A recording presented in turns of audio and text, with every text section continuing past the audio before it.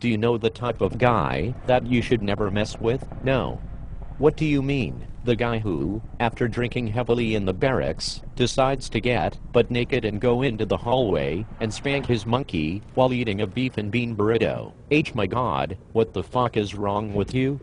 You sick bastard. But even that guy doesn't mess with some dude walking naked down the hallway in the barracks while eating a hot dog and choking his chicken. No, stop, you disgusting motherfucker.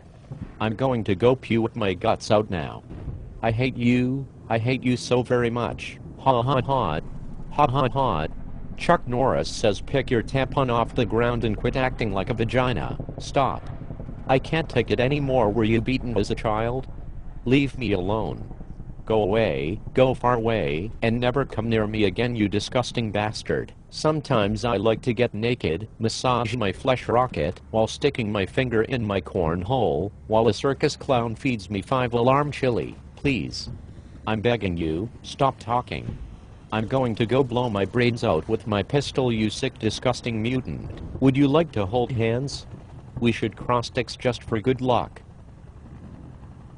Why the fuck would you even suggest that? And why would we need to cross sticks for good luck?